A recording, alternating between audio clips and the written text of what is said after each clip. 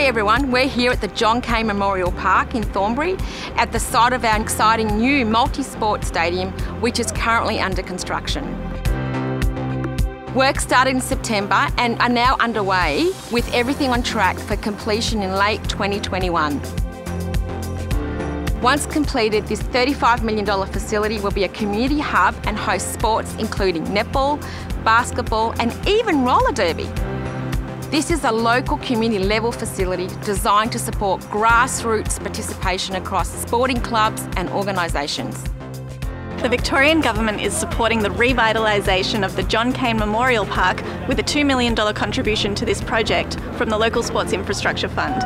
And we've just delivered another 4 outdoor netball courts through the State Government's Inner City Netball program.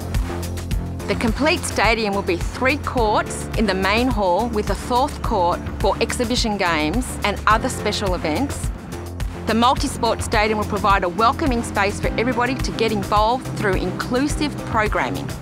This will create opportunities to improve the participation of women and girls in sports. I can't wait to see you all inside when it's finished.